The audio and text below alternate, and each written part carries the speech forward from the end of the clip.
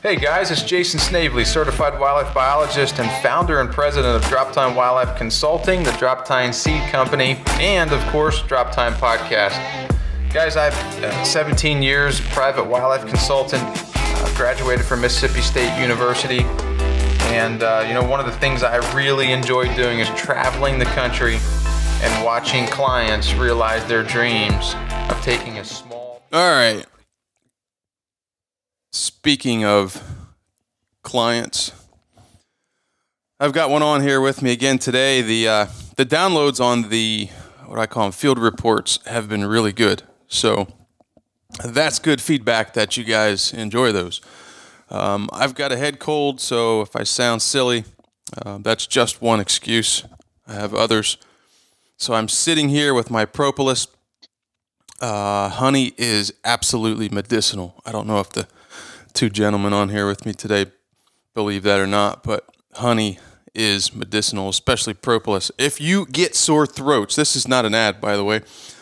These people probably would not support or pay me for an ad because they're from California, but it works. It's called Beekeepers Naturals.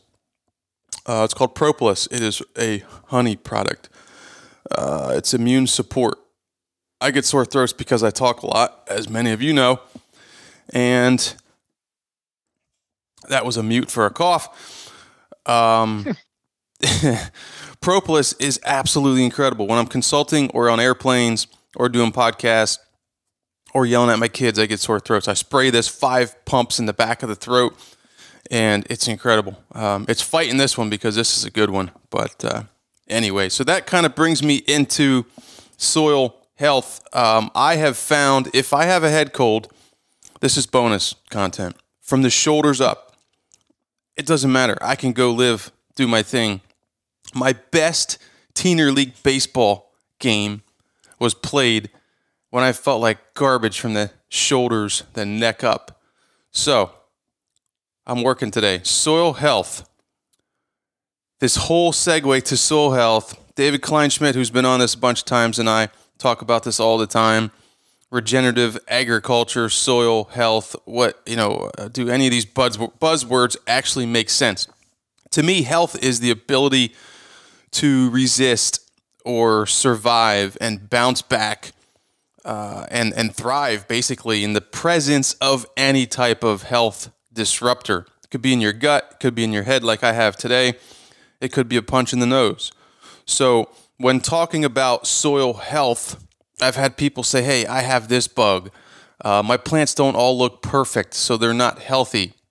That may or may not necessarily be true. You will still have these disruptors in your fields and in your soils, but if your soil is healthy, it will be more resistant, more resilient, and bounce back.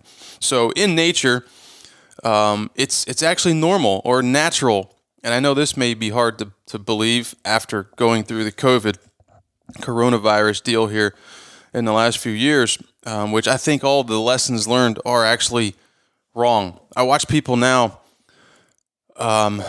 if they're sick, they put a mask on and go to work, or they put a mask on and go to a sporting event, and it absolutely pisses me off. I want to slap them because we know that masks do not work. Yes, they're intended for sick people, but if you're sick, just stay home.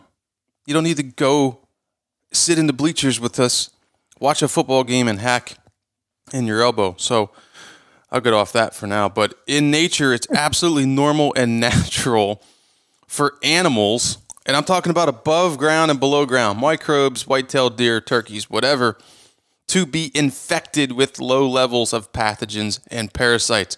You may feel great right now. I guarantee you have pathogens and parasites inside your body. Joe, I haven't brought you on yet, but you were in the woods this morning. There is a pile of ticks looking for a ride for the winter right now. I know because I've been pulling them off the dogs and myself. I guarantee you Borrelia has taken a ride, Bergdorferi, in your blood system like it has on mine. So we all have it. But health refers to your ability or fitness to your ability to keep these pathogens and parasites below symptomatic levels, period. So, not exactly sure why I jumped on that, but I think it relates to soil health. If my soil is healthy, it's more resilient. The mere presence of a pathogen, believe it or not, within your body or within your soil is not the same as the presence of the disease. I have clients who are doctors, and I guarantee you there might be one or two who disagree because, well, they make money off of people's ignorance and misunderstanding of that. But I guarantee you the mere presence of a pathogen within your body is not the same as the presence of the disease. This is why testing is a joke unless there are symptoms and you're going to follow through with some sort of actions if you get a positive. All right, so soil health. I've been wanting to do this for a long time. I have a guest host because I feel like garbage and I'm chugging water and I may have to take a pee break. And I already told my two guests today, if I don't talk for a while, just keep talking. They said it will be about me and I'm good with that. Joe Switzer, I pulled you out of the woods this morning. Good morning. Welcome back to the podcast. You were on a long time ago. Yes, I think the very, very, very, very first one. Yeah, back when it was still good. Well, maybe not. Oh, it's gotten a lot better. You made a mistake this morning and sent me a picture of a sunrise, which was badass, by the way. I'm assuming from a blind or a tree or something like that, right? You were out. Yeah, you were out hunting. Yeah, up in my redneck. Yep. There you go. So I said, "Hey, what are you doing today?" And you made the mistake of saying not much. I said, "Well, get out of that blind and guest host with me." So yeah, I had to take a couple of days off because us government employees, we can only carry over so many. Hey, you said it, days. Man. I was not going to bring it up. Oh, I'm very proud of that. I save all my time right now. Oh gosh. Well, our other I know how you feel about that, but that's why I won't get into that. I already just created enough emails on the whole medical world. So anyway, we also have the great Dr. Rick Haney. Rick, you awake? I am. So in the past, Rick has been on, I don't know, several times, 3 or 4 times. And I didn't realize it's been quite a while since I had Rick on because I talked to him so much. I guess I thought it was just recently. But it was more, it was definitely time to have you back because of some conversations I've had with some people, some experts also on soil health, soil testing, and all of that stuff that falls in line with that. And I see some of my, I don't know if they're called peers or I don't know what you would call them, who are now pushing soil health and regen food plotting, which is exciting. But they're using other labs. They're using the wrong labs that don't test for it. So as I say to my clients, if a lot of them won't get away from the traditional, conventional Malik 3 university test, whatever, because they feel comfortable with it and they're sold certain nonsense and BS about it. But when I hear the experts, quote unquote experts, talking about it and using old extractants, sort of like Rick said one time, you don't use a bag phone today. You carry around your iPhone or your Android or whatever that other crap is people have. It blows my mind that the experts don't understand how the system works, and they show their cards by telling us which lab they use. And this is not a plug. I've had Lance Gunderson on in the past. Just as I looked around in the soil health, regenerative ag world for an expert, for someone who I thought understood the system and was not in the tank with somebody, meaning somebody's hands and wallet was not in their pocket, I found one person, and that was Rick, because this is when he was employed by the government. he still pulled no punches. He offered up what he thought and obviously faced a lot of resistance during that career. So I know you're retired, Rick, but it's my goal today to continue kicking you and offering up that resistance that those people offered up your entire career. Excellent. And it's my hope that Joe helps me sort of ask questions about soil testing and soil health that, maybe others don't quite understand. Is that fair, Joe? That's fair. I'll try my best. I'm not going to let you off. You're not going to just sit there and not say anything. I could see that already. Yeah. All right. So, Rick, I'm going to start with this. I recently called a lab. What the hell? It's my podcast. I called Ward Labs because, in my opinion, they used to be a decent, a good lab. And I'm not looking for your input on this. I'm not in the field really, so I can piss them off. If I really wanted to piss them off, I would have recorded this conversation and played blurbs. But my lawyers are busy enough right now with that. So I've got some quotes from this gentleman at a lab that conducts a test that they called, you'll love this, the SHAT.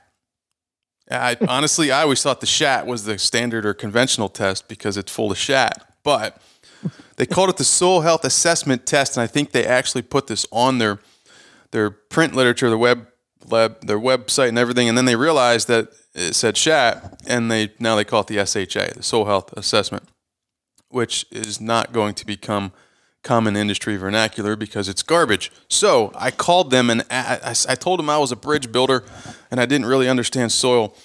And we spoke for an hour, and it was a fun conversation. And then I got an email out of the blue the next day. Apparently the gentleman figured out who I was. It probably wasn't difficult. But anyway, so when talking about a soil test, Rick, can you briefly explain, because I'm going to start using words like extractant. Can you explain sort of the fifth grade explanation on what goes on in a soils lab when they're trying to extract nutrients to recommend a fertility program? Well, that's a fun conversation because we have to kind of go back to 60, 70 years ago to where all this began. And so it was like the mid to late 40s, 50s, and they started to realize, that we need to do something about farming and how we do inputs. And, so they started at this deal. It was right after the turn of the 20th century when they really started it. The fun part is that scientists, and this is a quote, scientists were starting to discover chemical processes that would later lead to the production and manufacturing of crop fertility products. Mm. Now, the key word there is they discovered chemical processes. You don't see where it says biological processes, which is actually how the system works. And so we went down the road of chemistry not knowing any better. And when you talk about extractants, when the soil arrives at the lab, it's dried and ground to homogenize it, so everybody's on the same playing field, and the samples are comparative that way because they're all the same dryness and whatever. And then we take that soil and mix it with a liquid of some sort, and then we filter that and centrifuge it, and in that liquid should contain the nutrients that soil gives up, and we can measure that. Okay, so as the word sounds, you are literally taking that soil, applying some sort of chemical to it and physical disturbance perhaps, and pulling those nutrients into that liquid. And then we have machines that measure various things. Okay. Pretty simple, right? Okay. So yeah, yeah. Now the trick is right there what I just quoted, chemical processes. And so my thing from the very beginning was, how does the we have fields of corn, soybeans, wheat, rice, you name it, right? So what happens out in the field? What sort of chemical and biological process has happened in the field? Because you could take a soil, and I know this very well, and put it into the lab and do whatever you want to it to get whatever number you want out of there. I mean, it's not rocket appliances. It's just something you can do. But and I never understood why we were using components of an extractant that don't exist in nature. You're getting ahead of me. You're getting ahead of me. As a strange, coming off the farm, and a guy, one talk I gave, the guy was like, well, how'd you come up with this test? I said, well, I was a farmhand, and I developed a test for farmers. So it was a farmhand developing a test for farmers. But my approach was, having been on the farming side and in academia, is what are we missing here? What's this disconnect between the PhD professors that have all this intimate knowledge about how soil works, and they miss only 80% of it? How did that happen? How did we just strictly go with chemistry and physics and ignore biology? Especially when farming is a biological system. It's not a chemical system. It's a biological system. Okay. Plants are alive. Right. The soil's alive. All right. I'm going to stop you. So why are we throwing chemistry out? Perfect. That's a great segue. So, as I'm talking to this gentleman, here's a quote, and I want you to run with this, and I think you'll see why I walked it back a little bit. Hold on, let me find my card. Okay, so the SHAT, the Soil Health Assessment Test, or Soil Health Assessment, takes parts of the Haney. This is when I thought, oh, this is going to be fun. I better grab my pen. Takes parts of the Haney that we find reproducible. And I'll keep going here. So we take Weaquion, that's the water extractable organic carbon and nitrogen. We'll get into that a little bit later. And respiration, which I agree, very good thing to take. And then he follows it up with this quote. Haney has the H3A, which is sort of, I like that, sort of a weak acid extract that didn't have good performance across many different soil types. And so now I'm asking, interesting, what kind of metrics? I can test your 40. I'm just curious how you tested the performance of the H3A. Well, I'm finding that curious myself. But. Yeah, it just didn't have a good buffering capacity. And this is a quote still. So we went back to the original soil extractions that we historically use for all your macro and micronutrients. Fun. I don't even know where to stop and let you talk, because every quote that came out of his mouth made me wonder if he was just trying to sell a bunch of bullshit or actually educate me. I couldn't figure out if it was a genuine lack of understanding of how the system works, or if I was simply a prospect at that point and it was a sales process that I had to break through. And well, that is, he was taught that. I mean, he was taught that, right? It's not buffered. The extraction is not buffered. And so my answer to that is, does it rain malic-3, ammonium acetate, or DTPA? No, it rains water. When that water hits the soil, it mixes with organic acids that are produced by plant roots. So why are we using all these artificial extractants that are highly buffered? And buffered means they're very strong. And here's the fundamental thing I think that we all miss.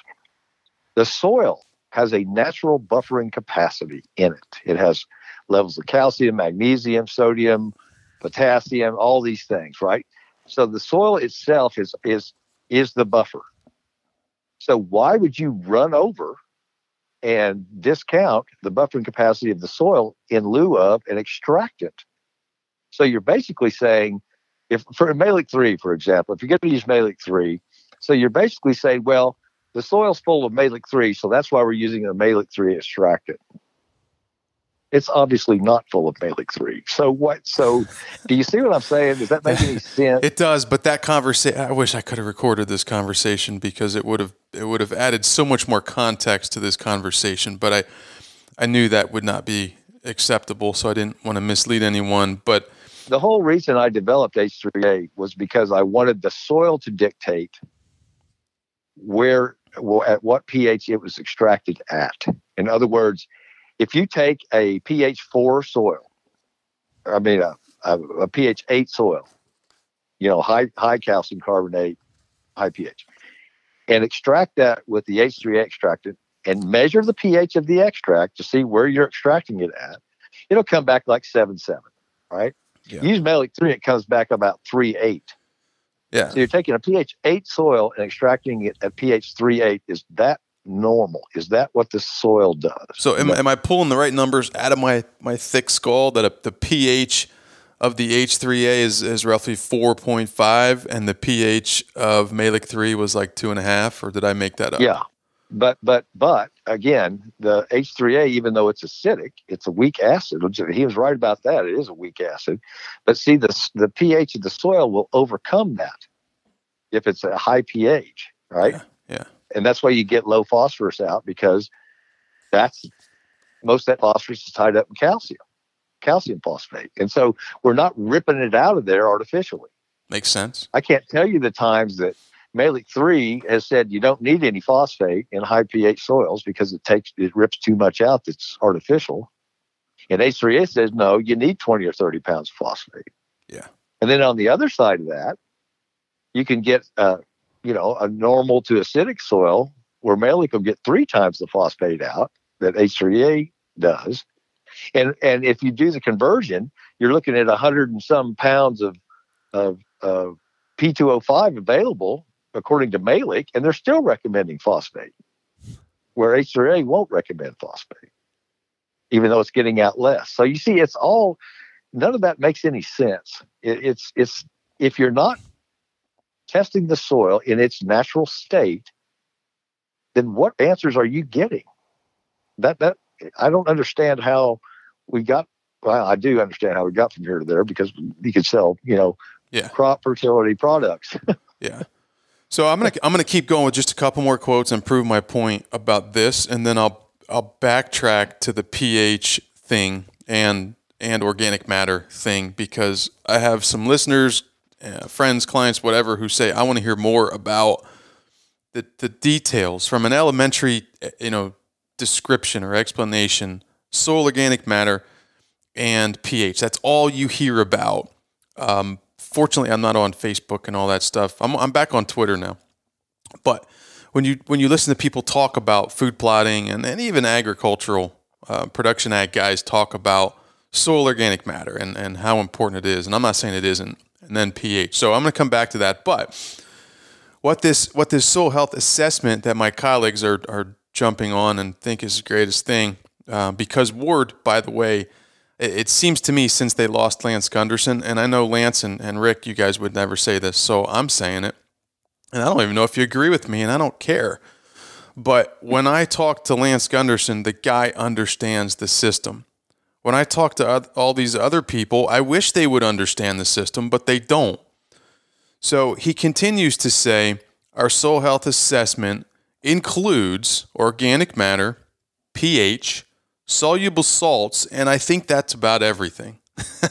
and then this next quote was funny. So it's very comprehensive, he said, because it includes, oh crap. So anyway, here's another quote. So this is kind of leading me down the path. He says, with the Haney test, we still offer it, but you just get the H3A, water extractable carbon nitrogen, and respiration, and the soil health calculation. But we also produce a soil health calculation, which is based on the Haney test.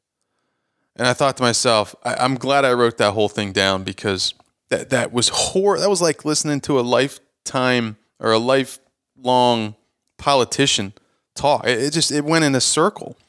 So we still offer the Haney test, but we don't like the Haney test, and we've pulled out the things that work from it and dropped the things that don't. So I say, so you're telling me that you still have the necessary equipment to do the Haney test the right way? And the response was, oh yeah. So basically what I got from that is, hey, the Haney test as it was developed by Haney doesn't work, but we'll take your money and say we're doing it and give you the data from an operator who probably doesn't know what they're looking at and how to report the data. So if you don't want to comment on any of that, Rick, you don't have to. Those were quotes I wanted to get out there and read. And it to me, and I have not been through enough classes with Rick Haney teaching them, but I've been through enough to know that that's a bunch of BS. And anybody who follows that lab in their regenerative process is wasting that. This stuff takes a lot of time. There's a lot of gut checks. There's a lot of frustration. It's like a roller coaster. The last thing you need to do is rely on a lab that's full of hogwash. And again, Lance Gunderson's lab does not sponsor me. They don't pay me. And when I send my samples in, I'm happy to show. I have an account there and I pay for them. I'm happy to show you that and prove that. But in my opinion, if you're truly wanting to track, this has turned into a Regen Ag Lab ad. You think Lance will send me any money for this? I don't know. I'm going to ask him later. Yeah. But it's true. You know, it cracks me up. There's a web TV guy who I probably mentioned way too much who used to use another lab that didn't even know how to study. Maybe they had Solvita paddles, which is a whole other conversation. But now they're transitioning to a lab that needs more exposure because their financials are struggling. So they start to pay people as a sponsor to get the word out and to get exposure and to exploit another industry because, again, their financials suck. Lance doesn't do that because the last I talked to Lance, he's so damn busy he can't keep up and his lab is growing exponentially. So let's go back to this. Let's do the pH first, Rick, because I get that question a lot. They want to hear more about it. We talk about fertilizer, synthetic fertilizer in regen wildlife food plotting, but we never talk about pH. And basically what you know what? Go. I will just let you. I'm going to sit back and take a couple squirts of Beekeeper's Natural propolis. I'm just full of plugs today. Yeah, you are. This shit works. Go ahead. Fire. pH. Do we... all right, I'll set it up by saying this. Since I started, and Joe, say something, Joe. I'm here. I'm listening, man. I'm enjoying this. Yeah, I know. That's cool. I think you'll agree with me here on this. Since I started this, and I've got some 17 and 18. That's 2017, 2018 tests from the original Haney lab sitting here. I have not put any lime on my fields, and they continue to increase in pH. Nor did I. There you go. Well, and the reason for that is synthetic. Well, for the fertilizers that we put on basically produce acidity, just in the nature of how they're done, and so when you get away from that you should see that incremental increase in pH back to its natural state. Now, you're not going to take a pH 6 soil and move it to a pH 8 soil in 10 years, by not putting fertilizer. That's just not how that works. But the soil will find its natural state once we quit putting artificial inputs on it. So that's what you should see. And pH is a very valuable test because it gives you some idea where you're at as far as nutrient availability and these kind of things. But pH is great.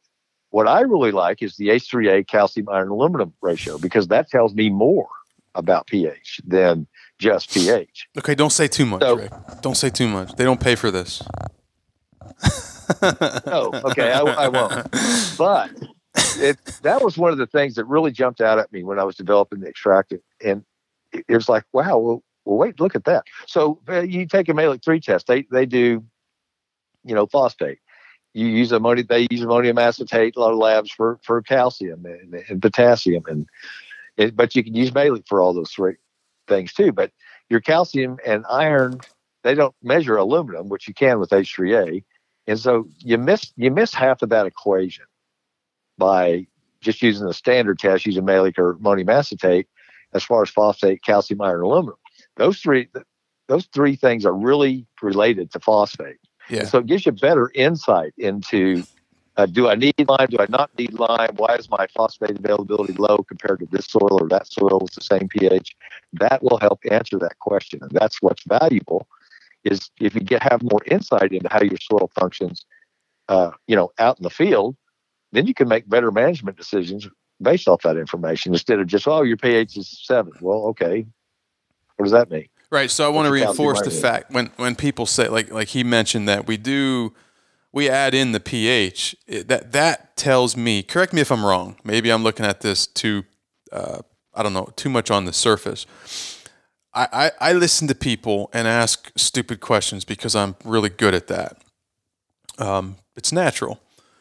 But when he tells me that he also throws in and adds the pH, calcium, aluminum, and iron, that relationship, as you alluded to, the Haney test, even before Lance started putting on, or Regen Ag Lab started putting on the pH, the Haney test still gave us all the information we needed to know about the pH. Yeah. So when I had the lab at USDA, I didn't measure organic matter pH because, I didn't really care.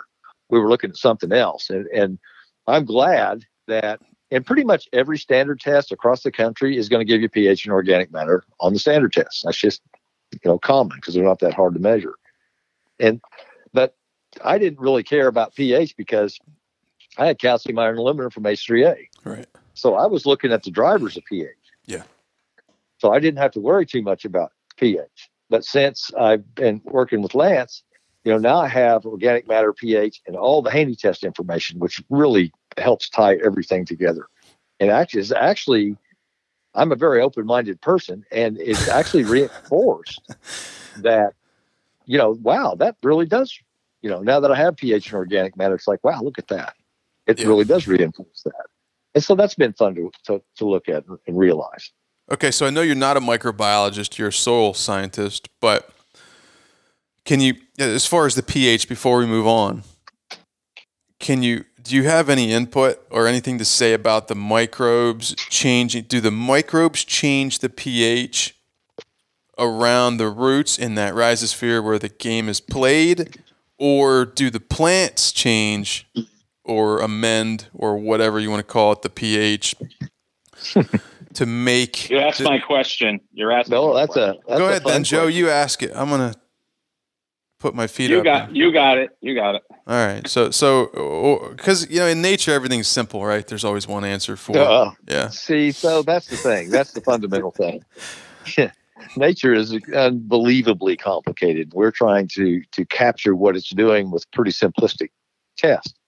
And just like the question you just posed, what a fascinating question. So you have pH in the soil that's inherent in the soil, right?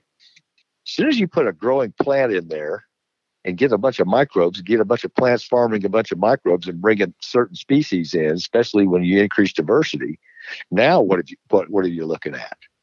It's like looking at a bulk soil sample with nothing growing on it for a year versus one that's got, high diversity cover crops and whatever, biologicals or whatever you want to put on there. You've got two wildly different systems.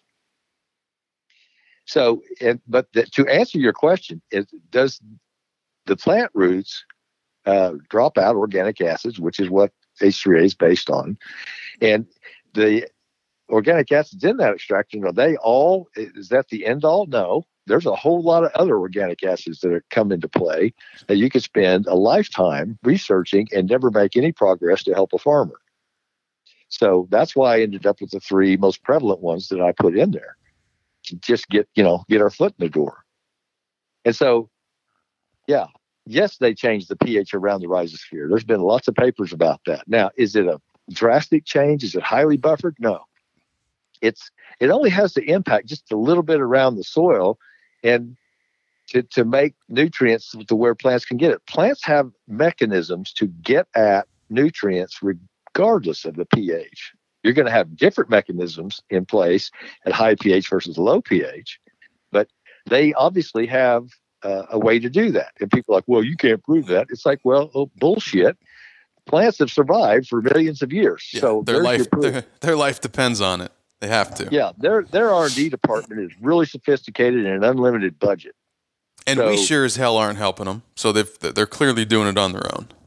No, we're actually inhibiting the process. And one of the things that I wish so badly that would have been done is that soil scientists would have looked at the soil as a living, breathing entity, and that plants are alive and conducting certain things. And if we'd have gone down that road in research, as opposed to, well, hell, let's rip out as much shit as we can and throw as much crap back on it and call her good because, we're have domain over there. It's like we're going to build a rocket to go to the moon with no fundamental understanding of how a rocket works. Let's do that. Yeah. I don't think you'd survive that one well. Yeah. Yeah. The bane of science is nobody would make money off of that. I mean, I better not go down that rabbit hole too far, but yeah, but that's not to say though, that there aren't things out there we have yet to discover that we could do that would help. I mean, we just are ignorant of that because we haven't gone down that road. Now you're seeing a lot of products on the market, biological products that claim this and that and this and that and this and that. And I'm not going to say that, that's all crap. We don't know. Yeah. There's so many things out there we don't comprehend yet about how this system works. It's frightening. But the first step to actually understanding a piece of how that works is, well, let's look at, what is the chemistry in soil when a plant root's actively growing in it? So that's going to be similar to what H3A is, not Malic 3. What are these microbes doing? If you've got a cover crop planted here versus a bare soil, what are they doing? How does that impact? And we can see that in soil respiration. We can see that in extractive organic carbon. So now we're getting a little window into, wow, look at this that's going on. And my go-to story is you've got two soils with pH or organic matter content of 3%, and one's got a soil health score of 25, and the other's got one of 12. Why? Because they look exactly the same by organic matter or pH or standard nutrient analysis. They look the same, but they're wildly different. And we're going to treat those two the same is not correct. You're going to get nutrients from the natural system that we need to account for so that we don't have to over-apply fertilizer products. So and this is the whole crux of it. Yes, exactly. And there's another rabbit hole, but I'll the whole pH thing, just to drive that home for people, is that soil pH will absolutely self-correct if you are following those soil health. I hate to keep bringing up the soil health principles all the time. If you're essentially farming like nature wants you to farm, or closer to that than what we have done in the past, and I've had guys say, well, mine's not changing, but they're still managing a dysfunctional, degraded, conventional system, in one form or another. So if you change that, you absolutely will see. As Joe said, he has not. I haven't said much about Joe. It's been a long time since he's been on. For anybody who's listening, there was a podcast shared with me not too long ago where the guy essentially, I can't even remember his name, which is great about having a poor short-term memory, essentially discounted regenerative agriculture and soil. He didn't really use soil health, didn't talk about biology at all, actually, but said that no tilling in his mind was regenerative ag and soil health. That's sort of his belief, but it kind of works, kind of doesn't work. He's not saying it doesn't work, but it really doesn't work in this application and for everyone. And it was a whole other word salad, like listening to our vice president talk, or either of them, actually. And when you boil it down, it goes back to not understanding how the system works. You can't say that this approach doesn't work if you don't understand the system. You're not playing by the rules. You're not following the proper rules. So I guess if you think about any given field, let's say, and I have many examples of this. I used to farm this way. That's monoculture wheat. This dirt has never seen anything but monoculture wheat and quote unquote weeds, right? That weren't there very long because it was plowed. Yeah. So you have farmed by your management decisions. You have farmed for the microorganisms that can only respond to wheat. All right. That's very limited. It's like saying, well, I'm going to, eat 3 times a day and eat rice at all 3 settings because, that's all I need. And we farm that way, as opposed to let's put this diverse cover crop in there and get all this diversity of microorganisms that can fill all these different niches to make nutrient pathways open and be more efficient with the nutrients that are in the soil. I mean, that's just a no-brainer to me. Yes. Versus no-till. And I've said many times, I would rather see a farmer conventionally till soil but use cover crops than no-till without cover crops, because it's going to take forever to change the system if you just go to no-till and that's it, and you keep on fertilizing and you keep on not putting crop rotation or diversity of plants, and we've talked about. You want to grow deer antlers in good deer antlers in 5 years or in 30. Yeah, exactly. We've talked about this resetting the system and tillage versus chemicals a million times, Rick. And I had this conversation sort of. There's a difference between a conversation I have with you about should we just rip it up, till this thing, and reset the system. There's a difference. Resetting, yeah. Yeah, there's a difference between the context of you and I talking about that and me and a client talking about that. And it depends at what point the client is at in this continuum as well, which is what I'm learning from actually doing this in the field consulting with clients. But this particular client in Iowa has just bought, I don't know, let's say this tract is 200 acres or 300 acres. And it has been conventionally destroyed for generations. It's Iowa, right? Probably some of the highest income producing ag land in the state. And to me, it looks like the top of my desk. And he also owns properties in another state where he has been working with me pretty much since the beginning on regen. So that this topic of conversation comes up. Should we just plow this and reset the clock? And that's kind of what you're referring to is the microbial. Like when a client starts a new process, let's just say South Carolina or Georgia, and they're frustrated at year 2, which they all are, because they can't get plants to grow. And obviously the moisture hasn't come, and that's, without moisture, the game doesn't go on. But what they don't understand is for generations, those microbes have been farmed. So it's kind of like in your gut, like you said, if you eat McDonald's every day, you're not going to get sick because your gut biome is developed around consuming McDonald's. You're going to crave McDonald's and you're going to want it. If you never eat McDonald's, you probably don't crave it. And what's that? It'd probably make you sick. Yeah, I was going to say, and when you eat it, it gives you the shits.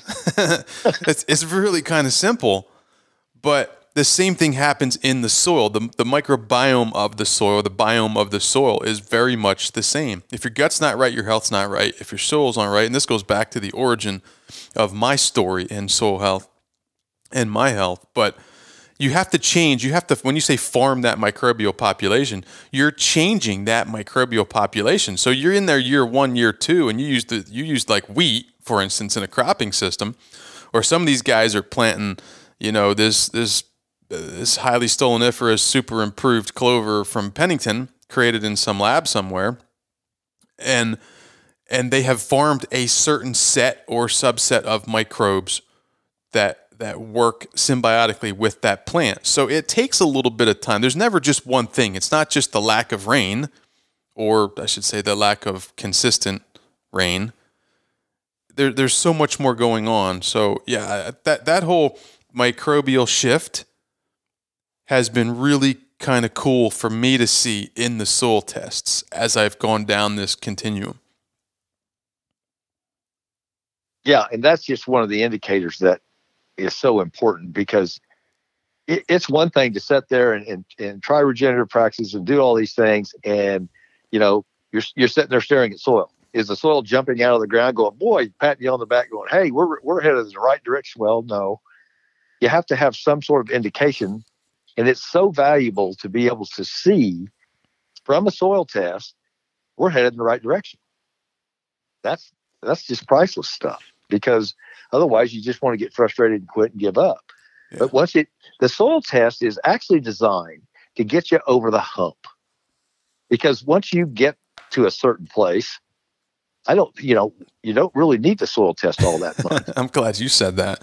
Well, it's true. Oh boy, that's exactly what I did, because I haven't done a soil test in 2 or 3 years, because my last soil test have improved what we saw. And Jason, you saw that, my soils have improved that I could put anything in the ground right now and it grows. It grows like wild. And soil just loves it. Yeah, if there was go ahead, Rick. When I first went to work for Lance, he said, I hope we're unemployed in 10 years. I said, what do you mean? He said, I hope that we get enough people moving in the right direction that they don't have to, that we don't have to soil test anymore. And that's the attitude we're looking for right there. Yeah. It's like, because that's a service mindset. We actually want to help farmers overcome that hump and head down the right direction. That's what the test is designed to do. That's where we want to be. That's where we want to get to. And the other is just the continuation of the treadmill, right?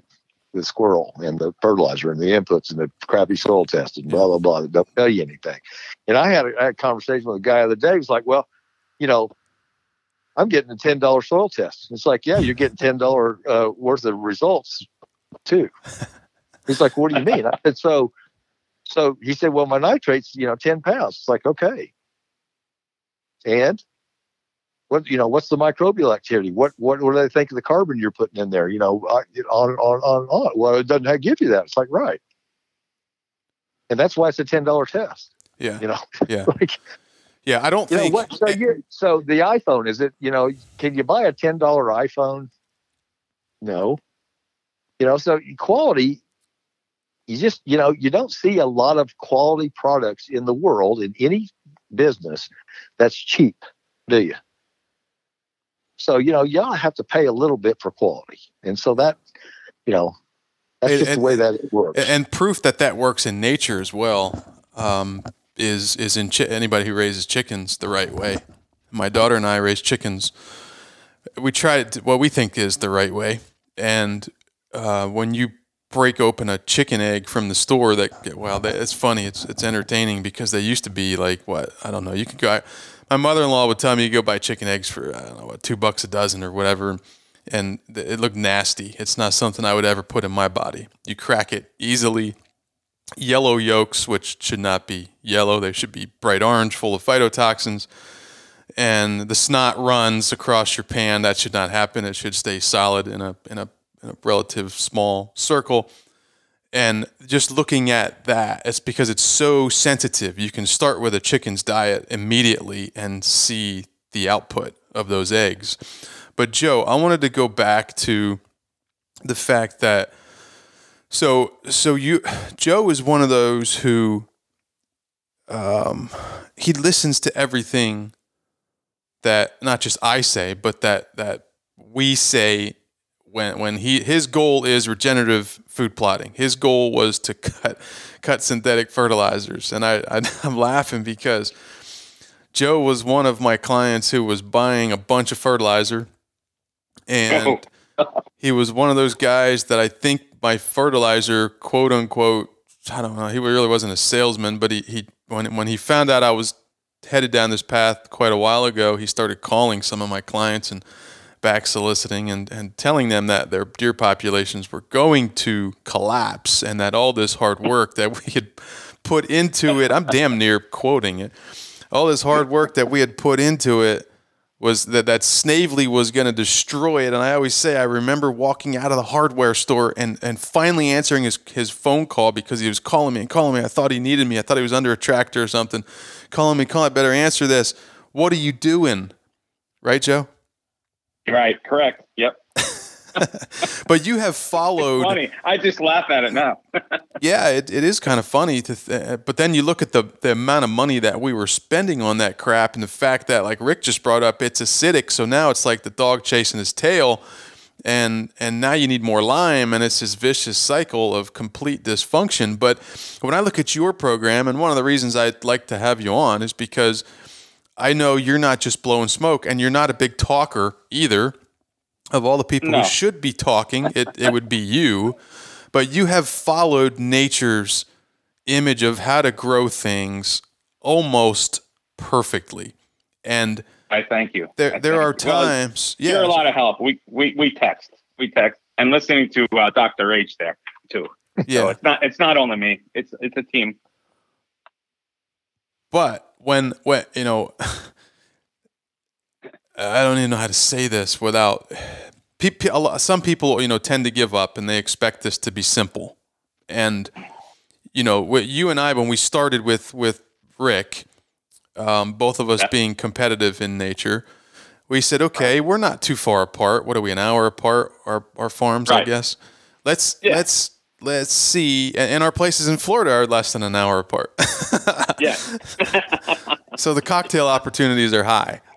Most definitely. But we said, okay, let's compete and let's see who can get the highest, you know, soil health score calculation. I remember that. Yeah, let's see. What do you mean you remember that? No, we haven't stopped that yet. We're both just busting our asses to try to get to that point where our lowest soil health calculation is higher than the other guys, right? And that kind of makes it fun, to be honest with you. But there are times where you would send me a picture, or we would talk about the management of a particular field. And I wish Rick could see all this because it fits right into what he's saying. And I don't want to say it's harder, but it is harder to do in a production ag setting where, man, that's how you make money, right? That's how you pay the bills and put the kids through college and pay the mortgage. Whereas most of us are not doing that in the wildlife food plotting world. So we can get more aggressive and ask the what ifs, why nots, and how about we try this.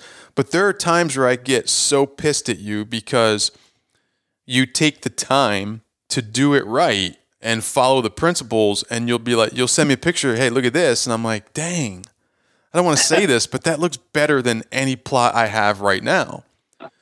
And then we start, obviously, two different farms, right? Two completely different circumstances. Right. Yours was raped and pillaged as a golf course, which is an absolute sin.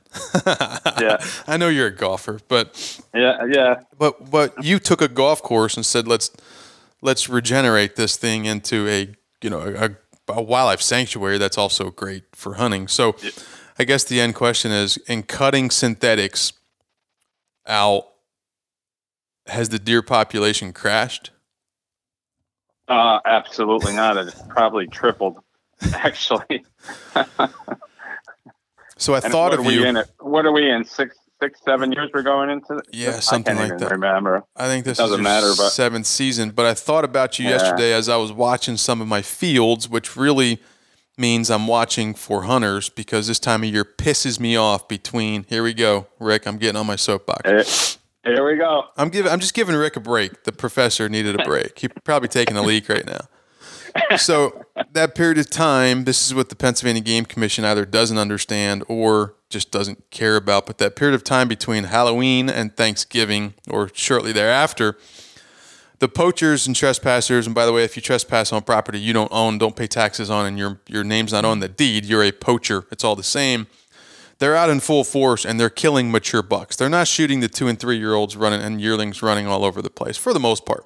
They're killing mature bucks. I know this because I stake out every year, all night long, along with the assistance of some others. The poaching problem is a huge problem. But state agencies are sending their employees all over the place testing for chronic wasting disease, which I'm not saying is a complete waste of time, but they need to refocus because they're not moving the needle at all on chronic wasting disease. Some people are, they're not. So as I'm sitting out there watching deer, Joe, or acting like I'm watching deer. And I love watching deer. I love, absolutely, that's my first passion. An elderly lady stops and says, "Are you seeing any deer?" Now, this is after one fella in his mid-20s, crew cut, big dip in his mouth, big jacked up pickup, like mine, rolls up and he looks at me, he says, "How big is he?" And I said, "Just keep going. I'm looking at my land, keep going." He said, "Oh, I'm looking for big bucks." I said, "Then go home and watch Michael Waddell's TV show. You can see big bucks there that you can't kill either, because you can't kill them here. So just move on." That went well. So this elderly lady rolls up and she's just sweet as can be. She's like, "Are you seeing any deer?" And I said, "Yes, ma'am. I'm just watching my land." And she said, "I got to tell you, I don't live on this road," which I already knew. She said, "I drive home every night this way just to watch the deer." And I thought that's kind of cool. Like that, to me, that's an observation that, there's white-tailed deer. And if you listen to, soccer moms and state agencies and foresters, et cetera, there's too many white-tailed deer everywhere. But yeah, we have chronic wasting disease. They say that's basically increased in prevalence, that it is annihilating the herd. So I thought that was kind of cool that she could go any country road home, but she opted to go this route just to see the deer. And that's kind of how your place is. And I think both of us have struggled more so with keeping mature bucks in recent years, because we do this, right? The first 5 years I owned my farm, I did not hunt it. I met a state trooper who was phenomenal. There are good ones out there, and there are bad ones out there, yes. The game commission was useless at that point, the local conservation officer, since we have a great new young one who's energetic, but that guy just needed to move on, and he has. But as time goes on and you start to talk about this and people see this, the sportsmen, the hunters, yes, sometimes even good people get out there and they sneak on and they kill mature bucks at night with spotlights. Spotlighting should be outlawed. Why it is not is well, I know why. So I guess, Joe, we've both kind of gone through that, but you just said the deer numbers have tripled. What do you attribute that to? I would say I would attribute that to, I guess, two or three, several different points. One, actually, we have better food for them now. And I think I texted you last night when I was up in my blind, and I think I told you, like, I planted buckwheat into your fall fuel, and I put my fences up. But the amazing thing is, I've had that fence down for 3 weeks, and I was going there last night thinking they're going to destroy all that buckwheat by the time I even get in there, and it wasn't touched. But what was touched was your fall fuel. So you came back. Well, that doesn't surprise me because of diversity of your seed. And so, sitting there, I'm like, well, that makes sense to me. It's like me going to a buffet with lobster tail and shrimp and steak and everything. And what am I going to get, a salad, or am I going to get the steak or shrimp? So that's number one. Number two, we haven't shot doe in several years. My son wants to. I'm trying to just build up a nice herd to continue the trend, and that's what I'm saying. There's this past winter was pretty bad for us, as you know, but coming out of going into March, April, I saw a herd that looked very healthy, and now throughout the summer they're just amazing. Some of them, remind me of some small cows. Actually, some of the herd that I'm seeing. Yeah. So those two main points, I would say, help triple the population. Yeah, and you got to that point now where aging bucks, based on body composition, but body traits, has become a little bit more difficult. Where we see 3-year-olds that look like 4-year-olds and 2-year-olds that look like 3-year-olds, and that, I think, is a phenotypic expression of what's going on, and maternal effects and a lot of other things. So I know some of my former professors listen to this podcast, and they're going, wait a minute, Snavely's telling his clients not to shoot does. Sounds I didn't say that. That's my preference. So, all right, let me ask you this then. If you're not killing a lot of does, Obviously the vans, the minivans that fly by your place do. I know they do. Yeah. Yeah. So does are dying. Don't misunderstand that. And neighbors, we're in Pennsylvania, so neighbors are killing does for sure. So there is mortality there, period. Are you seeing recruitment rates? In other words, are you seeing does without fawns, or do you see, most of your does have 2 fawns or whatever? Most of my does within the last 2 or 3 years, I'm seeing twins coming out in spring, or when they're born. This year we had a couple triplets. Unfortunately, some have gotten hit by the minivan soccer mom, and you could edit that out if you want to. Don't matter to me. Nope. But most definitely. Twins I'm seeing more twins, and just healthier deer all around. Some of these deer are just bigger than I've ever seen. How much fertilizer have you used in the last 7 years? That would be a 0.0. I like the accuracy of that statement. Yeah. He kind of has some engineering in his background. I'm going to tell you a little story. Obviously, some of the land was old golf course. Some of it was agriculture. A lot of history back in the 1800s. But one particular hole, and we call it food plot number 6, Jason. That was a hole my father-in-law built out of. It was pure woods. They came in, they timbered all the land, or timbered all the hole, and they brought in river rock and river mud and everything else, and it was a beautiful hole. Now, when the golf course closed, called you, we're going to make some food plots. 5 years ago, my mother-in-law. I was so excited that day, by the way. I know. Excited. My mother-in-law came up, and I took her for a tour when we started doing this regenerative thing. And we went to number 6, and she said, you're never going to grow anything out of here. They always had trouble growing grass. I remember that. Because it's only 2 inches of dirt. I said, well, I'm going to give it a couple of years. Well, you're never going to do it.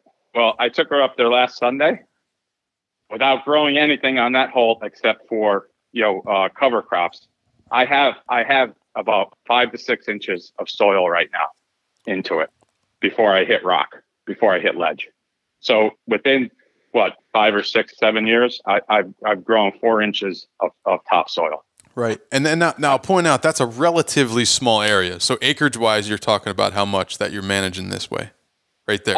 Food. Oh, where on that particular hole, number 6. Yeah. I would say that's about 1.5 acres. Yeah. So again, the people are going 5 or 6 inches in 7 years or whatever. That's impossible. Understand, we are super hyper focused on a roughly 1 or whatever 2 acre, fairway green or or tee. Right. And that was for golf courses, they sprayed a lot of chemicals. Yeah. I mean, you want fairway grass and everything. So I'm pretty proud of that hole right there, because I haven't really grown anything to shoot deer on it. And I'm going to give it 3 more years. I want it soil build up again. Just keep putting those cover crops in, rolling them over and planting more. Yeah. But I think within 9 years, that's going to be a beautiful plot back there. Yeah. Well, and think about the other thing that you've done there. We're like, oh, this soil's degraded. It's you can't do nothing with it. Just like the lady was saying, right? But soils are resilient, and so if you make a management change and stick with it, look at what happened. Exactly. I mean, that's a huge thing. That we tend to these were fairways. I mean, there was so much chemical put on them every single day of its life for 22 years, and during the winter, before the winter would set in, they would put chemical on so they wouldn't get snow mold back in the following spring. That's a hell of a research plot right there, because you went from a completely degraded system that was wiped out by human chemistry. Right. To, I'm going to back off and try to help. It's the whole thing. Are you helping or hurting nature? Are you, which is it? You really get one of the other. And I mean, to me, that is rock solid research data right there. Right. And again, it's only an acre and a half. And I'm a stupid food plotter. I mean, I'm not doing it for money. I'm not doing it. I have a regular job, which I'll retire in 18 months, but, I'm just doing it to grow bigger, to grow deer. That's it. It's a stupid thing if you want to call it that way, but it's what I enjoy doing, But look at how valuable that is. Oh, that can't be done. I mean, aren't those some of the greatest words in the human language? Oh, that can't be. It is. And, you can't do that. And it was my mother-in-law, so you have to even better. That's even better.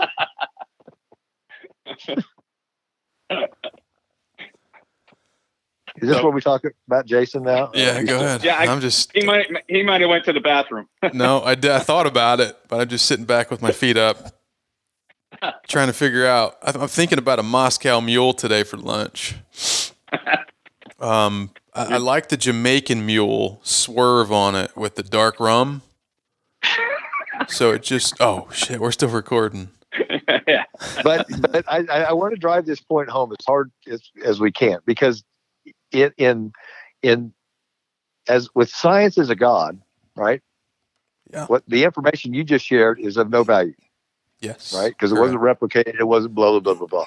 Nonsense. What about the peer review? I don't care if it's just an acre. Nature.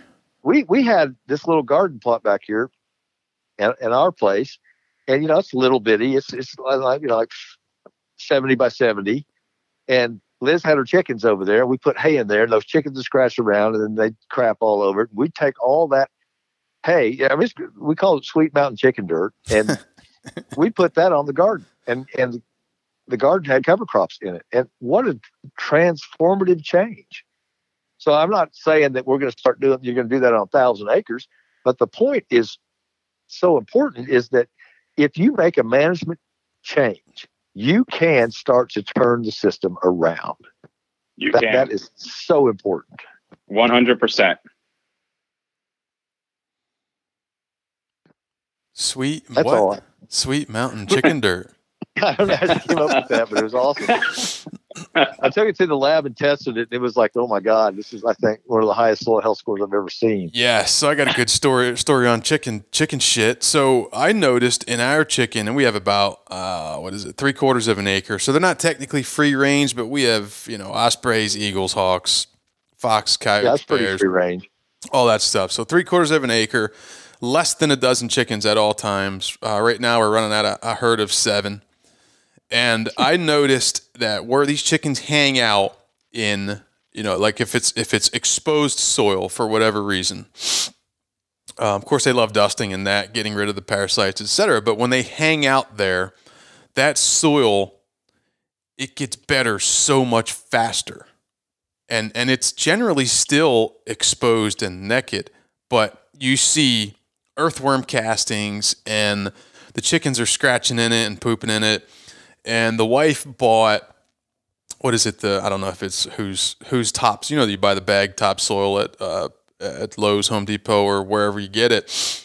And I absolutely hate that stuff. It just disgusts me. And the one day I stuck the ST1, our soil talker unit, into it because I was like, hey, we're paying a premium for this great topsoil that's dark, rich, black, smells like chemicals. I wonder what kind of life is in it, and it wasn't real good. Needless to say, I test the chicken run or whatever, and the microbes love what the chickens have done. So my wife's like, "Hey, can you repot this or get me some soil for this?" And I'm like, "Yep." Headed to the chicken coop. I'll dig up a hole. No, just get that stuff in the bag. I said, "No, no. You could put a plant that you hate in that." But it is the best potting soil you could possibly find. So there's a plug for chickens. I don't know why I told that story other than it's a micro habitat on this great earth of exposed soil. Yeah, exactly. Animal impact. It's still exposed and they get to work on it. And before you know it, there's, little little plants popping up all over the place. And it's well, it's you pretty also impressive. said that they go out there and they scratch around. They don't pull a ripper through it. Yeah. Point taken. They don't till it. Point well taken. So the head cold's getting to me. The H3A, couple squirts from the propolis by Beekeepers Naturals. They better send me a check. The comment that this gentleman made, I like going back to these comments. And we've gone over an hour and 10, so if you guys are bored, just hang up and leave. But I wanted to entertain this one. He says, the weak acid extractants were supposed to be based on root exudates. I thought that was funny, right? The H3A, the weak extractants were supposed to be based on root exudates. I'm pretty sure they are, right? Not supposed to be. However, some of the historically used extractants, I'm assuming he's talking about what? Ammonium nitrate, ammonium fluoride, nitric acid, I don't know.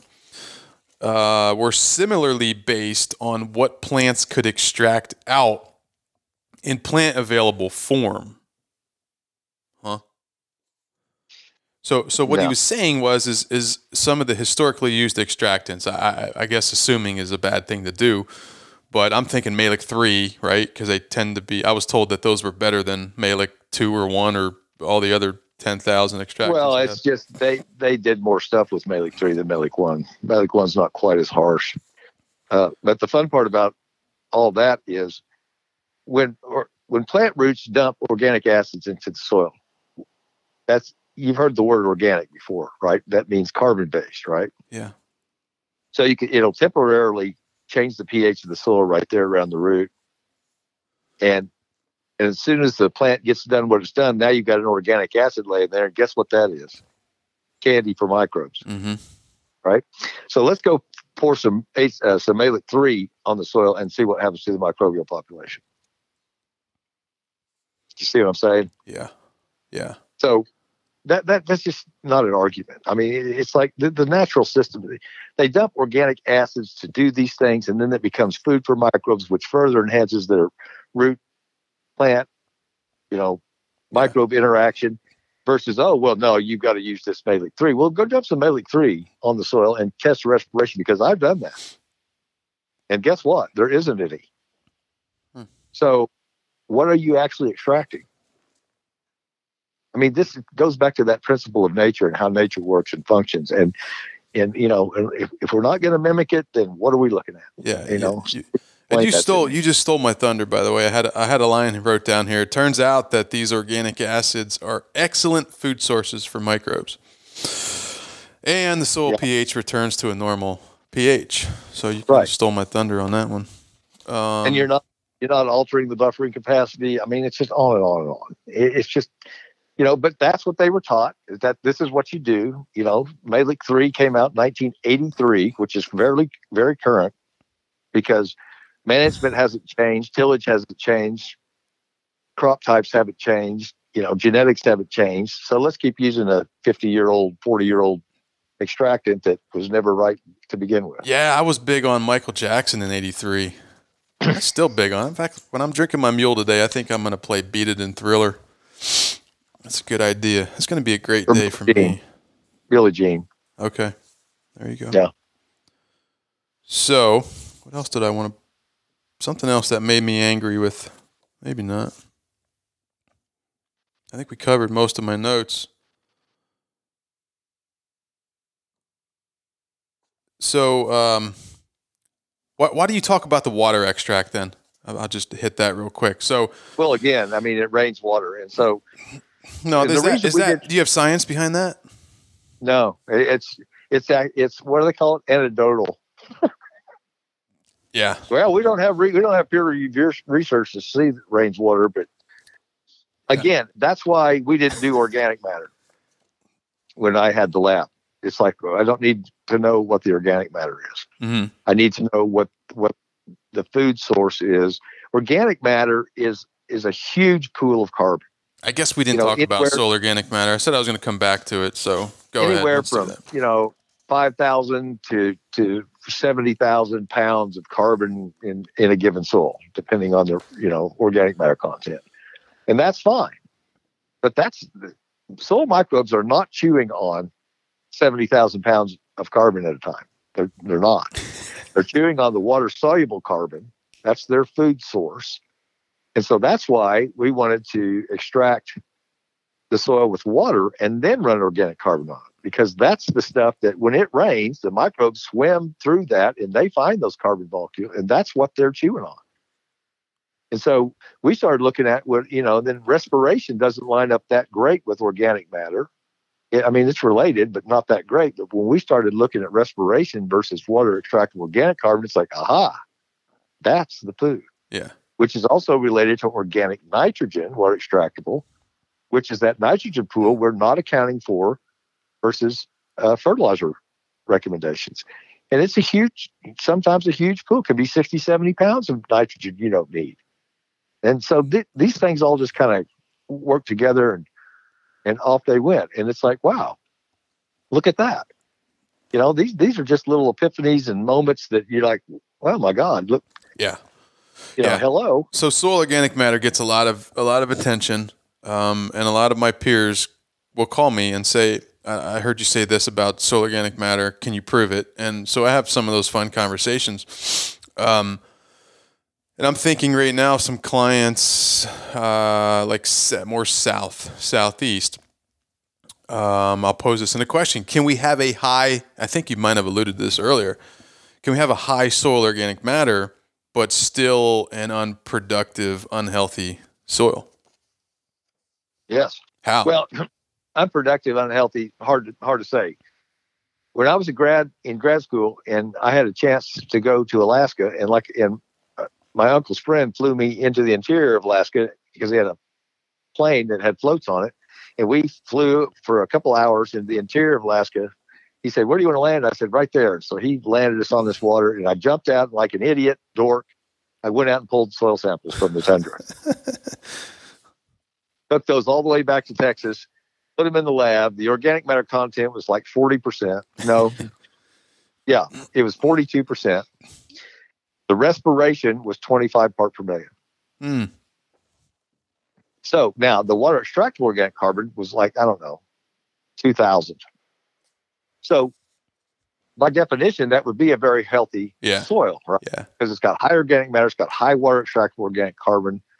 It had high organic nitrogen, all that stuff, but it didn't have the engine to drive that system.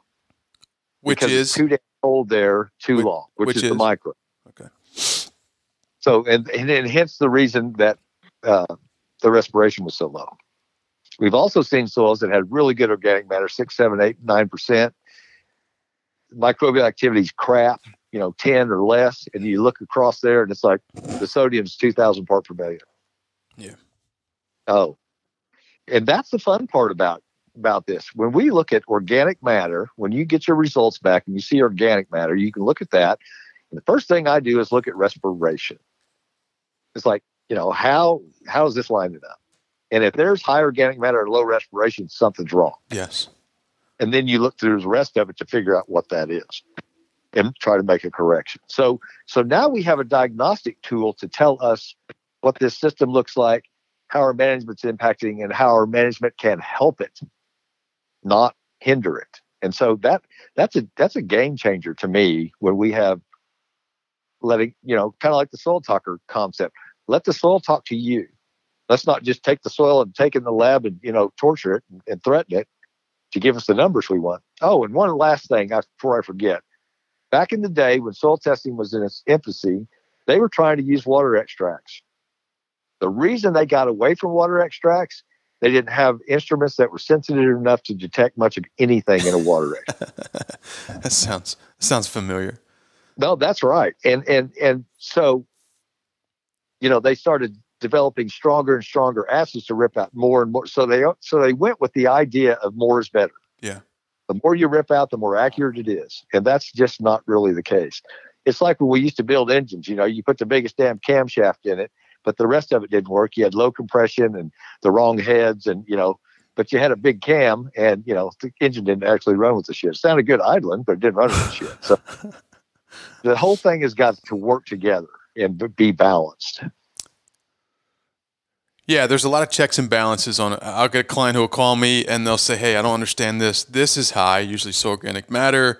pH is fine, but why does the soil health calculation suck? And when you start going through all those, it makes more sense. But I would come back to somewhat what Joe was saying, in that soil biology is the driver. And when I started this, I was talking to clients and friends like Joe. I would say, listen, we just need to go out there and before we do something, say, are we feeding the microbes? Is this the best thing for the microbes?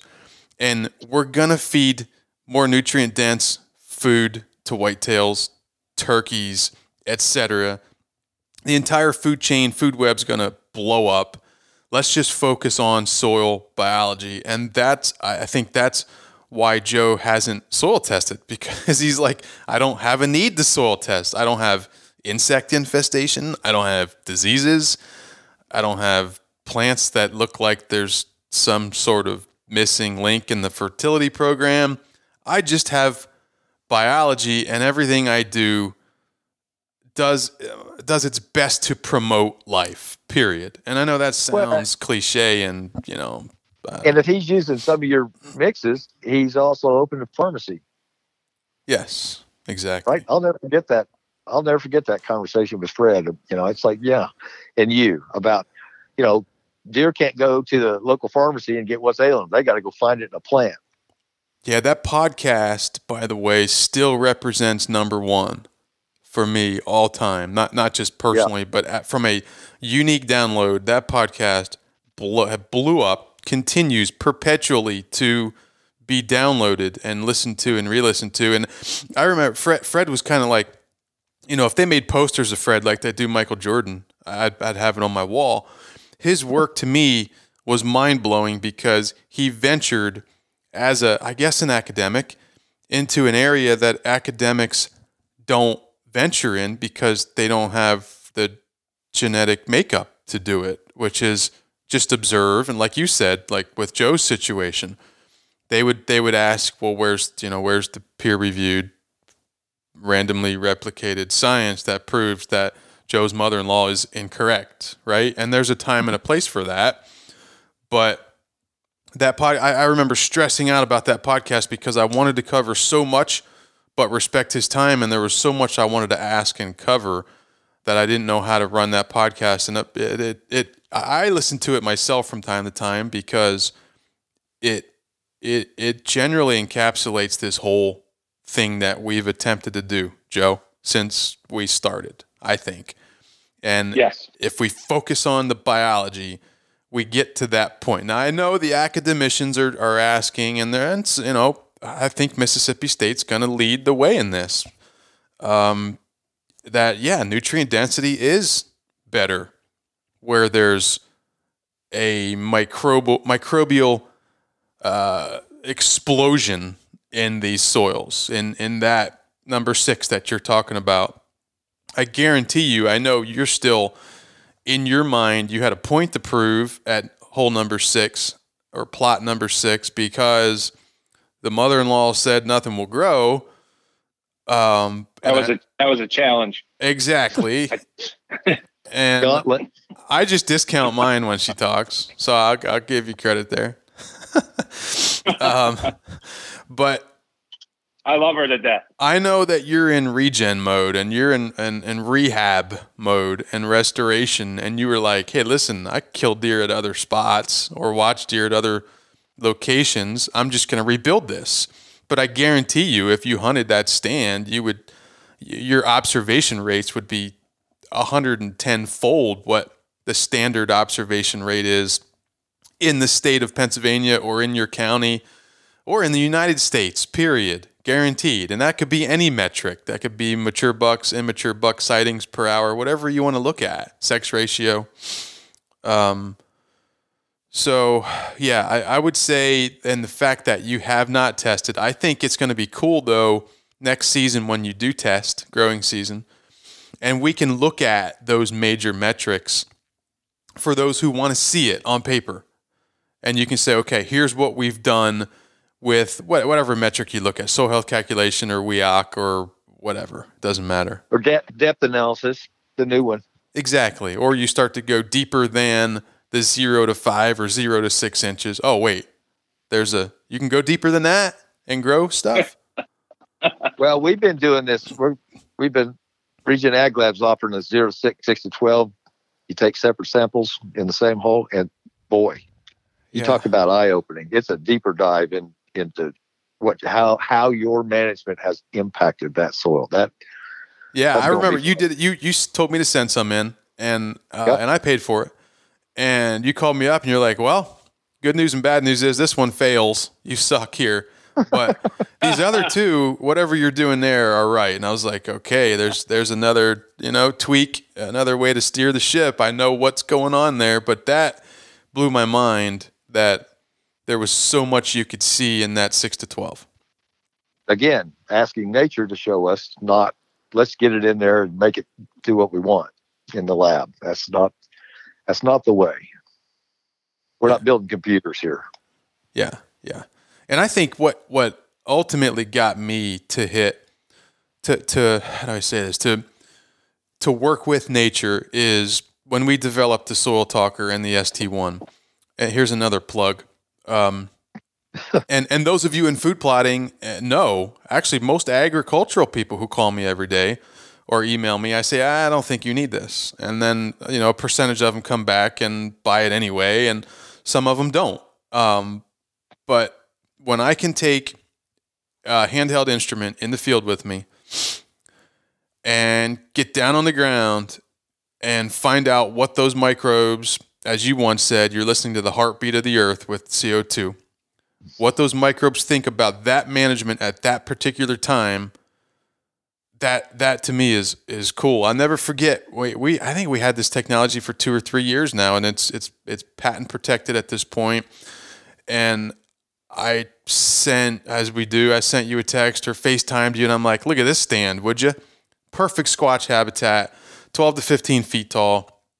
I let it mature because it was pumping so much through the soil environment that I was struggling in August or in July to crimp it or plant right into it. I'm like, man, I've put all that into it.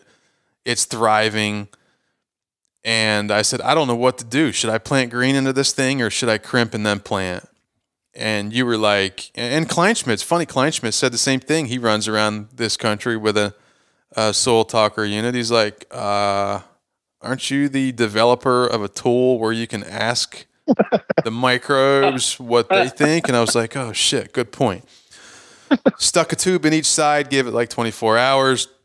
Went out there and roller crimped one because I'm so cool and important. I have to have the crimper on the front and drill on the back and hurry up so I can get out there and drink my Moscow Mule, and did the one single pass. And then just planted green right into the other one. And I was like, oh my gosh, I just absolutely leg swept this one that I crimped and drilled. I was just explaining this to a client yesterday. And the one I planted green into was so that particular sensor in that unit, as Rick knows, maxes out at 10,000 parts per million. And it hit 10,000 parts per million. It's the first time I ever hit 10,000 parts per million on my farm. I was usually in the 6,000 to 8,000 on my better fields. And by the way, my conventional neighbor, who is looked at as the county's best and largest farmer, his fields are right around 1,000. Sometimes he hits 1,100, sometimes 1,200, depending on the time of year and the rainfall and whatever. And mine were at 6,000 to 8,000. Rocketed it up to 10,000, hit that ceiling plateau. Damn it, now I'm curious. Is it 11,000? Is it 10,001? Or is it 15,000? So obviously, Rick, we now have a more robust sensor for people who get it and have gotten to that point. But that was the day I realized, holy cow, I can use this tool to make a decision in the field. And thanks to Kleinschmidt, he was like, this is your technology, dude. I don't know why you guys aren't pushing this more. Rick, as you know, we're just kind of having fun with it right now, helping real farmers. So yeah, to me, that was like, wow, this is a biologic. I'm kind of slow sometimes, but to be able to lay there in the field and go, okay, you almost made the wrong, not that it was a wrong decision, but you almost made a decision that was counterproductive to what your goals are for this field and counterintuitive as well, I guess. So yeah, that's cool. That's that.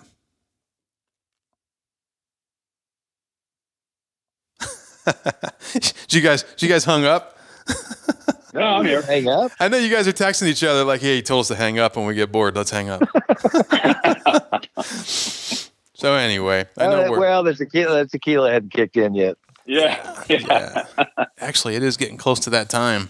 Joe, we both have appointments. Joe said, hey, I do have an appointment today at, I don't know, 11:30 or something. And 11:30. 11:30. Yeah, me too, with a Moscow mule. I don't know why that's been my theme lately. I guess for Russia. I don't know. Damn Russians. So what else, guys? I have one question. And this is coming from a non-scientist person. So you were talking about, Rick, pH and inherent in soil, and plants change the rhizome. So I have a question. Does the sun, and this might be a stupid question, does the sun have anything to do with the pH in the soil? And I'm going back, and I'll give you an example. If say one of my plots has more sun on one side, gets more sun on one side than the other, and will that affect the pH in the side that doesn't get the sun, or doesn't it matter? I don't know the answer to that question. I don't know. That's an interesting question, because since plants drive, or the sun drives plants that drive everything in the soil. Right. I've never heard Rick say, I don't know. You would think that the side that has the sun should develop plants better, right? Which it does. Yep. Which should dump more chemistry into the soil than the shaded side. So you would think that the sun side would probably affect pH a little bit more than the shaded side, as a guess. But that's a good question. I don't know. Jason probably knows. I do. But you'll both have to deposit more quarters for my input on that one. No, I think that just goes to show. Like, I know there's some listeners going, well, yeah, of course. The plants are going to grow and photosynthesis is occurring, and having chlorophyll kind of helps, and we're feeding microbes. But I think that's a simplistic look at things. It's kind of like, I was going to have a podcast on this, so I won't give away too much of it, but I believe, as do the Japanese soil guys. You like that, Rick? You talk about the Russians all the time. Maybe that's why I'm into the Moscow mules lately, because you're always saying how the Russian soil scientists, for some reason, at one point were like bullish on this whole CO2, and they got it. Like they were headed down the right path or whatever. I'm thinking, do I have that? They were doing water extractable organic carbon. Yeah. 50s and 60s. Yeah. But I think that as you, and I've got clients all over the country, so I've kind of watched this. And I know I've made jokes and we just had Trip Leitner on. I've made jokes with Trip about this. As you start to treat the earth better, and I know this might sound a little spiritual, and the Japanese, a lot of the Asians tend to go this way. As you treat the earth like you should, meaning, I guess essentially the 6 principles, right? You're following nature's image. The rain sort of finds you. And I told my wife this a few years ago, and she's like, you're an idiot. You're freaky, whatever. And it's been so fun for the last 5 to 7 years, as like we'll leave a sporting event where it's, beautiful out, sunny, whatever. And we get close to what I call my hill, and it's like, oh crap, the puddles in the driveway or whatever, it rained here. Like, yep. and I have a theory that I use. I'll save that for later. And this is real stuff. This isn't something I made up. So it's like if you build it, they will come. But I have clients who are like in the early phases of this, and they're like, gosh, man, it seems like the rain just diverts right around my fields, hits the neighbors, and goes on. I'm like, that's because the neighbors are managing better than you.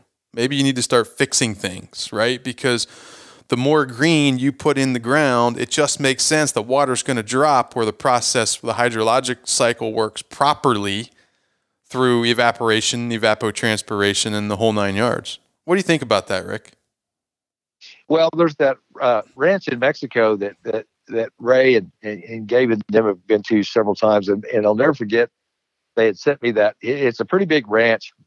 He's been doing regenerative ranching for a long, long time, and he's got grass, and all around him it's overgrazed, and they had this thunderstorm come through there, and they got the radar image of it, and it rained where his stuff was.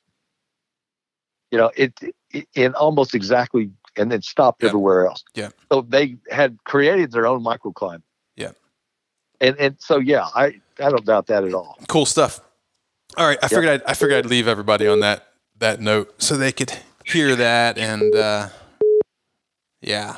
All right, Joe, you have an appointment, and I do too. So guys, I appreciate you coming on today. Joe, I appreciate you getting out of the woods. No worries. Hell of a sunset. That'll be the last time you send me a sunset picture. Oh, that was sunrise. Or I'm sorry, sunrise. Yeah.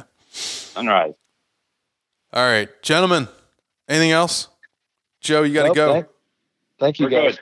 Excellent. Yeah, appreciate it. Rick, thanks for your time. Appreciate everything. You bet. All right, we'll do it again. Bye. Be safe. Thanks, guys. Safe. See ya. All right, I'm going to wrap it up quick because everybody has an appointment somewhere to be. Me with a Moscow mule. So the take-home message is today just this simple. Microbes drive everything. So when you're trying to decide what to do in your food plots and you're out there thinking about management, just ask yourself, which one do the microbes want? Which management activity do they want right now? If you don't have an ST1, maybe you do need one. I don't know. I keep telling food plotters they probably don't need them, but that's what got me to 10,000 parts per million and microbes that seem to be pretty happy with the carbon that I'm giving them. So thank everybody for listening, and I will have some more stuff for you here in the future. So long.